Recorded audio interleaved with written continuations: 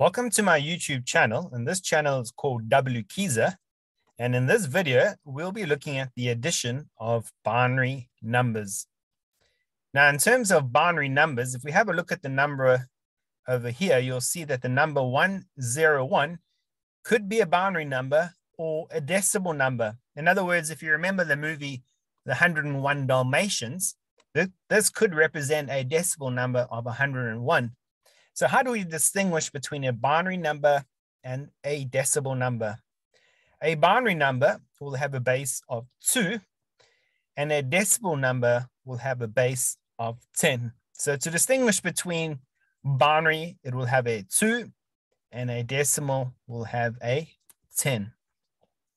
Now, before we look at an example for the addition of binary numbers, let's first take a look at the law for adding binary numbers. According to the law, 0 plus 0 is equal to 0, 1 plus 0 is equal to 1, and 1 plus 1 is equal to 0. However, you need to carry 1 to the next column.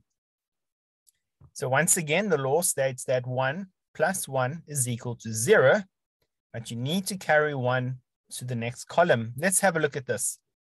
So when we talk about our column, you'll see that the numbers 1 and 1 align perfectly in the first column on the right-hand side.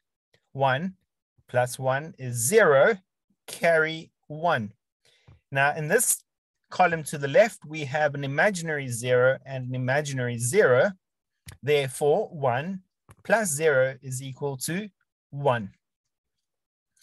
Now, in unusual circumstances, we may possibly have 1 plus 1 plus 1 inside a column, and therefore the answer would be 1, carry 1. So let's take a look at this.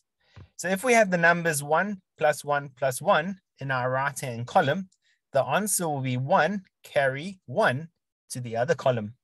Once again, we have an imaginary 0 and another imaginary 0. According to the law, 1 plus 0 is 1. Right, this brings us to our question. We need to add 110 to the binary number 1011.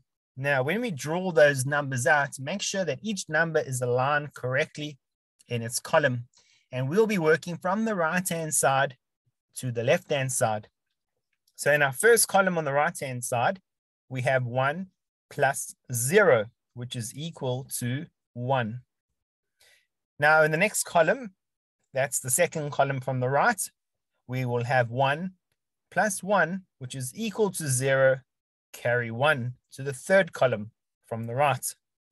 In our third column from the right, we have 1 plus 0 plus 1, which is equal to 0, carry 1.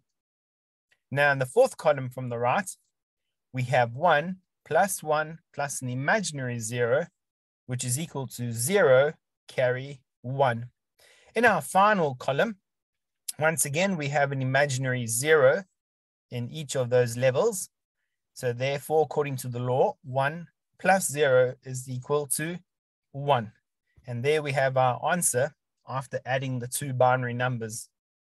Thanks for watching this video. If you've appreciated this video, you can just hit that like button. Thank you very much.